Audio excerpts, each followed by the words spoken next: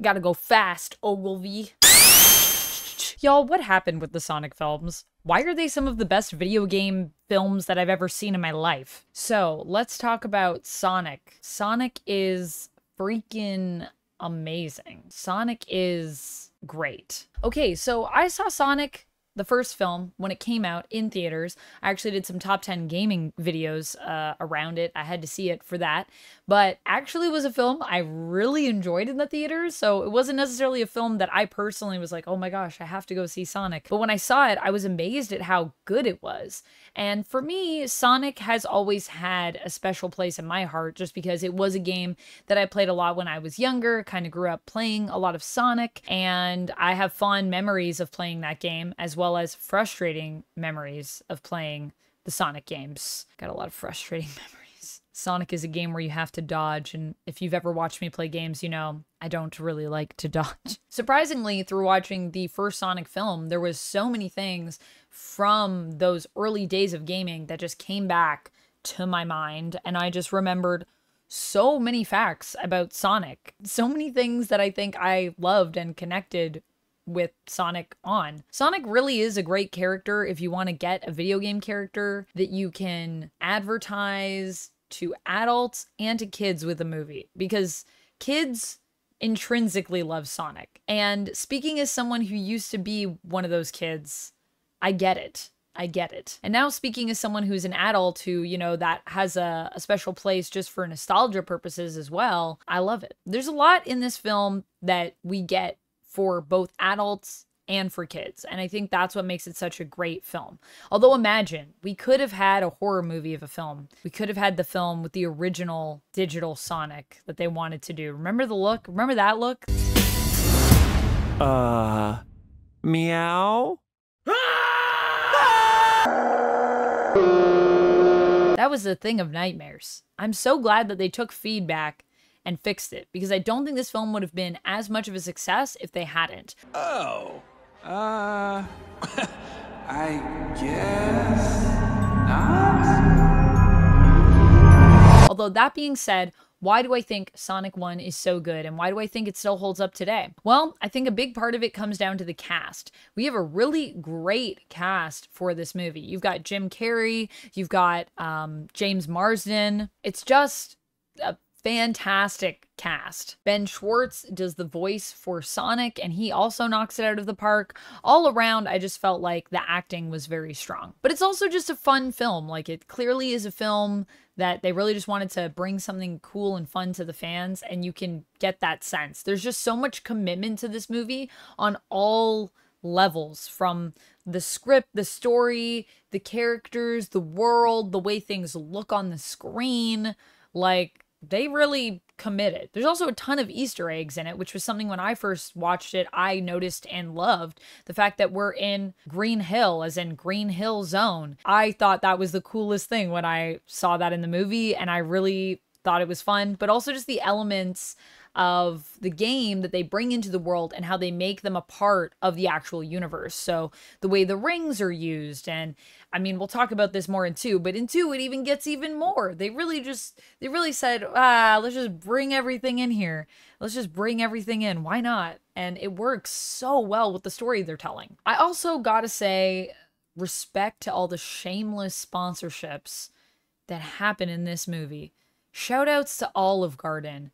There is a line that they have in this movie about Olive Garden, and it is when Maddie says to Tom that her sister is suspicious of Tom, right? Rachel. And Maddie says to Tom that Rachel has said to her that she should check his phone for dating apps. And Tom responds like, you know, I don't even have any apps on my phone, except for Olive Garden. And then Maddie responds something like, yeah, because when you're there, you feel like family. The way that these lines are said, though, like, they're literally said as though those are things these characters would really say to each other. It's such an ad read. Like, the lines verbatim are a cold ad read, but the warmth we get from the actors weirdly makes these shameless sponsorships just fit. I mean, some of them are more visual, in the films, but wow. I was just like, I can't believe they just said that, and they just basically put an ad in the movie, and I still love it. I still feel like it fits the characters. What's happening? So Sonic 1 just had so much heart. It had so much commitment, like I said, from really, I feel, every department that was involved. You can tell the people making this movie love and have respect for Sonic and the Sonic properties. And I mean, the fact that they were able to get Jim Carrey as Eggman still blows my mind. The fact that this is going to be, in Sonic 3, we're getting Jim Carrey's last performance, and it's as Dr. Robotnik. What is that? And why does it feel so weirdly fitting? And why is Jim Carrey so good as Robotnik? It's because Jim Carrey is so good. He's just on another level. He is a legendary performer, and I don't know, I'm kind of delighted that this is the last role that he's going to be playing.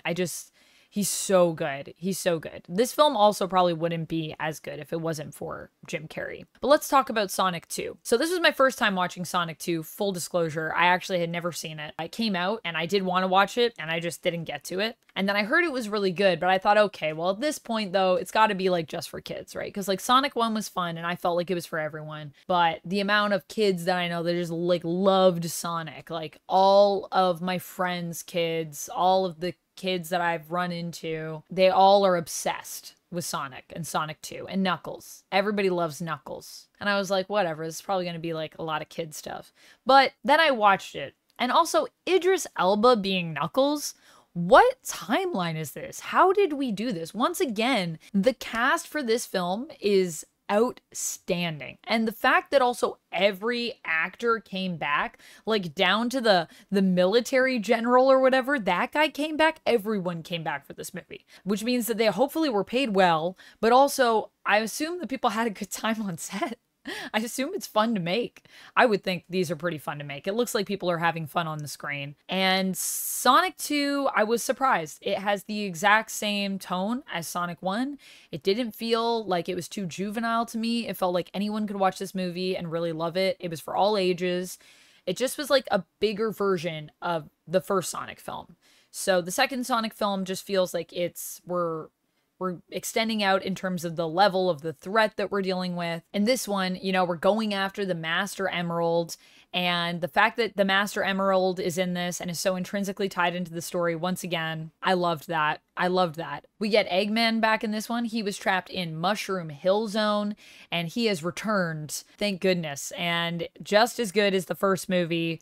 Really love Jim Carrey in this. And I want to say something that I really love about his Dr. Robotnik is that he's always evil, but you can understand why he is the way he is. But they don't ever make you feel sympathy for Dr. Robotnik. Like, you understand him, you understand why he is the way he is, and you can even like reason with it. Like, you're like, okay, well, he is this way for a reason. But they never try to make him this sympathetic character who like potentially could be good. And I don't know, maybe we'll get that in Sonic 3 because it does look like he's going to team up, but I think he's still going to be evil. He's still a likable character even though he's evil, but they keep him fully evil. And I really appreciate the commitment to letting him be a villain, because so many stories these days take villains and reform them, which is also a great story, don't get me wrong. I just hate that it happens with like 80% of our villains now. Either that or they die. So to have a villain that stays evil is still interesting, and you understand the motivations of the character throughout multiple films is impressive to me. Sonic 2 just gave us more of what we loved from Sonic 1. They once again had even more Easter eggs and had even more shameless sponsors that are all fantastic and ridiculous. It had the same level of heart. It actually made me cry. What is happening? What is happening? When Rachel is talking to her boo, who turned out to be an undercover agent. I don't know what happened to me, but I was emotionally drawn in. I think it's also the music in these movies, though. The music is very much an emotional core. And without the music, I don't know what these movies would be like. I don't think they'd be very good, to be honest with you. Music, they definitely use the music. Or I don't know, they'd still be good, but it would just not, things wouldn't sell as well, I guess. Moments wouldn't sell as well. They wouldn't be as believable. So when I say more, the other thing is they gave us additional characters as well. So we're introduced to Tails, aka Miles per Hour, and Knuckles. I became a kid, I guess, because I also really love Knuckles. This movie made me want to cosplay as Knuckles. I never thought I would want to do a Sonic cosplay. I never thought I would think to myself, I need to do a Sonic cosplay. But I need to do a Sonic cosplay now? So overall, I think I would say that Sonic 1 and Sonic 2 definitely stand up. Should you go back and watch them? Yeah. Are these movies that I would even own on DVD? I think so. I really find them to be so fun and so entertaining, and just, they have a good emotional core, but they're the right amount of lighthearted. They give you a sense of hope, and they just like make you feel warm and fuzzy inside. There's something really comforting about these films. I don't know if it's the nostalgia or if it's just the fact that the films are pretty well made, or if it's a combination of things. I don't know if it's Sonic and I just really love Sonic and I didn't know. I think everyone loves Sonic. I think if you don't love Sonic, I don't know, maybe you're not okay. Maybe you need to play more Sonic. I need to play more Sonic. These movies also made me want to play the games, which I think is great. I think that's something you would like your films to do that are basically selling a video game franchise, make you want to play the games. Unlike some films, which made me want to like take a break from the games, these actually make me want to play them more. So that's nice. Uncharted, I'm looking at you. I've never played Uncharted, but after watching that movie, I was like, I know I should play these games and I think they're fun, but Uncharted just, I found it to be so boring. I was like, I don't know how you make this boring, but why do I keep falling asleep watching this movie? So overall, Sonic 1, I would give a 5 out of 5. That's how much I like it. 5 rings out of 5 rings. Sonic 2, I think I'll give it 4 emeralds out of 5. It was still really solid, but I think you just can't really fully beat Sonic 1, because the first Sonic film, I don't know, it just kind of came out of nowhere and was so amazing. You know what I mean?